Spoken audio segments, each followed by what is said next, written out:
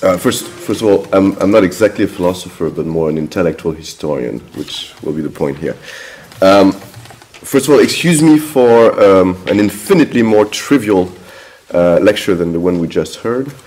I first want to thank Eric, Peter, and all the people who helped them for organizing this symposium and helping us tackle an issue that we should not take for granted, transdisciplinarity. And thank you for inviting me to deal with theory, which might be a trap. That's what we'll see. To start with very simple things.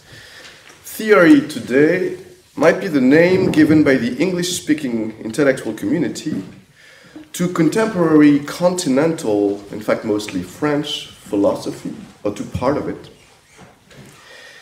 It is thereby the name of a transdisciplinary form of conceptual enunciation, as well as, and not without connection, as the name of a very desirable product, rich in symbolic capital, on the globalized market, academic market, of texts and concepts.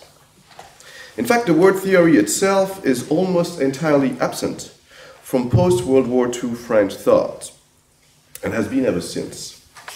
While undergoing a spectacular inflation among English-speaking humanists and the various commentators and free-minded continuers of late 20th century French philosophy. Thus, how to discuss theory in the light of the latter's legacy, if not as a paradox, as a trend, and indeed as a symptom. And to the extent that every trend, as much as every symptom, tend to have a limited life expectancy, isn't it even too late to still be speaking about theory today, in 2010? To paraphrase the opening words of Hegelian master Jean Hippolyte's famous lecture at the 1967 Johns Hopkins Conference on the Language of Criticism and the Sciences of Man, remembered as the primal scene of what then were not yet called in the US French theory. What Hippolyte had said is, isn't it too late to still be speaking about Hegel today? Yes, theory is a problem, for there might be nothing specifically philosophical about the concept of theory, while that concept might well be the most transdisciplinary of notions. Maybe it has become a surrogate philosophy, or what Americans like to call post-philosophy, in their infatuation with the disenchanted prefix post. But it remains outside of the quintessential philosophical approach. Notwithstanding the institutional and disciplinary exteriority of theoretical discourse away from the strictly defined disciplinary discourse of philosophy. For at least 4 or 5 decades, and again, mostly outside of France, literary critics, social scientists, art theorists, and the various experts of minority studies have had the monopoly of the discourse of theory, freely and randomly reappropriating fragments of philosophy's discourse to put them to work in a different political and disciplinary context, to fashion an unprecedented transdisciplinary discourse outside of the philosophical discipline, even if more permeated than ever before with scattered fragments of philosophy. And to make my case worse, or my task harder, I would add that with or without the ill-named French theory, theory is much more of an English and American cultural tradition, and I assume the problematic character of that and, English and American, than it is a French one. The former obsessed with literary theory or else with general models in law or economics ever since the end of the 19th century, while the latter, the French tradition, keen on lyrical speculation and metaphysical overtones, has never liked theory, at least in the traditional sense. I even found, it's a very biased example, but why not? I even found a typical quote in Marcel Proust's Finding Time Again, the last volume of Remembrance of Things Past, quote, "A work where there are theories is like an object on which one could still see the price," end quote. So that there is much more theory, both as a signifier and as a type of discourse, among the users, recyclers, and strategic politicizers of late 20th century French thought than there is in the latter itself. But at the same time, if one envisions philosophy and its extra-philosophical users, or even English-speaking and French intellectual scenes, as all part of the same continuum of discourse, that is, in the intellectual historian's approach of all conceptual propositions in terms of discourse, well then, French thought from Althusser to the last Derrida, almost 50 years, ought to be included in this inflation of theory as a new transdisciplinary discourse in the broader field of humanities. It ought to be fully associated, even if it is less explicit or ostentatious about it, with the theoretical demon which has started possessing the Western intellectual body, to remain in the theology of Alain de Libera, around 40 or 50 years ago, as a systematic debunking of common sense, as a certain convergence of the aesthetic and the political, as a career strategy in the more trivial terms of the academic job market, or simply as the most vivid polemical object, as exemplified, to take just one example, with the hotly debated 1982 issue of American journal Critical Inquiry, titled Against Theory. And even beyond the discursive limits of intellectual rituals and academic games, it has been justifiably argued, and even by some of the French thinkers in question, that theory in this new sense was more genuinely practiced by musician John Cage or architect and critic Robert Venturi than by professional theorists. But theory in what sense? What is theory in such uses of the word? And what does French thinking in the late 20th century have to do with it?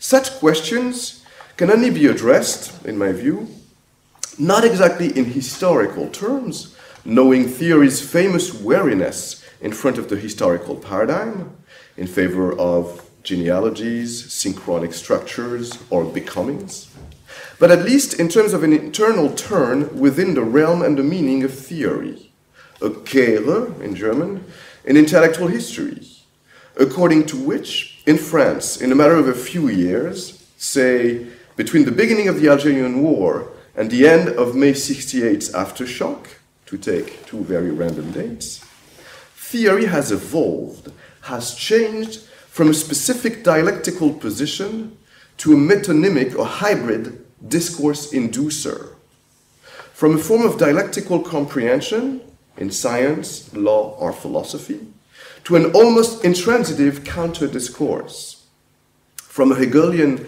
and post-Hegelian seizure of given objects to a detotalized, almost objectless approach, or again, from transitive thought to a new kind of meta-philosophy, while evolving also from well-demarcated disciplinary contexts to a completely transdisciplinary open field, although closely related to literature, politics, and psychoanalysis, and to the battle sites these three have become.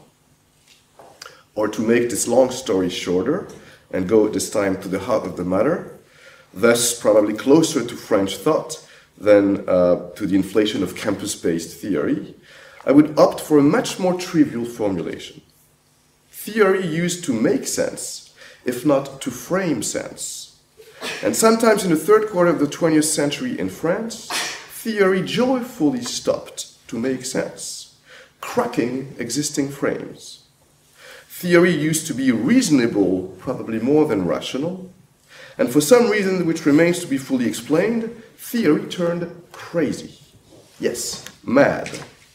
Of a madness that involves an internal split, a strange parting from oneself, a radical assumption of contradiction, but all in a non-dialectical way, which is what I would like to suggest. So my first point will be the breach. What has broken for this change that I briefly described to occur? And that is the French crisis of old-style theory, or of general dialectics. Again, theory's old definition are neither strictly philosophical nor, in fact, very exciting. The dictionary refers to an organized set of concepts, a structured set of oppositions, or simply a general doctrine and school of thought. And in the middle of the 20th century, right before the breach of the crisis in question, theory is present as a key signifier in many fields. In sciences, hard or soft, it is a general model or a working frame, a cadre de travail. In mathematics, it is a set of propositions of which some are undecidable. In law or legal theory, it is a general solution to an unprecedented problem. In economics, it is a fully structured explanatory model, as in the famous John Maynard Keynes economical theory. In American pragmatist thought, it is a specific practice within philosophy's investigation about truth, but with keeping in mind Charles Sanders Peirce's famous motto, "In order to be profound, it is necessary to be dull." In American generative linguistics or transformational grammar, in the works of the early Noam Chomsky or of his mentor Zelig Harris, it is a general and organized hypothesis on the workings of language. They use the word theory quite a bit. And in continental philosophy, what is theory? Or at least, what was it at that exact time? Already present in Kant's philosophy of knowledge, theory, in the classical sense of modern philosophy, is derived above all directly from Hegel's dialectics. If the word is quite uncommon in Hegel's work, theory is one specific moment of the dialectical process, located somewhere between the practical spirit and the free spirit, as he states, for example, in a chapter of his Philosophy of Mind. Way before the dialectics fulfilling into the speculative mind, that objective dialectics immanent to the real, but at the same time more powerful than the practical stage. Insofar as, I quote Hegel, theoretical work produces more effects in the world than practical work. It can even revolutionize the kingdom of representation and destitute reality, end quote. The change undergone by this dialectical concept of theory with Marx's critique of Hegel summarizes the broader orientation imposed by Marx to the dialectical process. Theory with Marx is both a more specific stage, dialectically tightly articulated to practice or praxis in a deeply historical tension, and a more intense moment, as it involves a consciousness of the historical process and thus conditions revolutionary agency. But in both cases, Marx's and Hegel's, theory is circumscribed, being one stage or one character in the adventure of the world's transformation, in the Bildungsroman that dialectics offers us to unveil a subject of history, if one is to use the narrative terminology deliberately chosen by Judith Butler in her first book, which is on the French Hegel, titled Subjects of Desire, Hegelian Reflections in 20th Century France.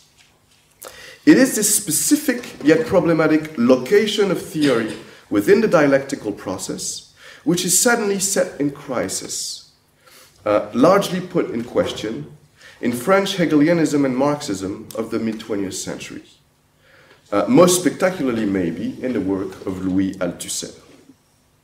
Theory is a recurrent word in Althusser's work, and that's a difference maybe with most of his contemporaries.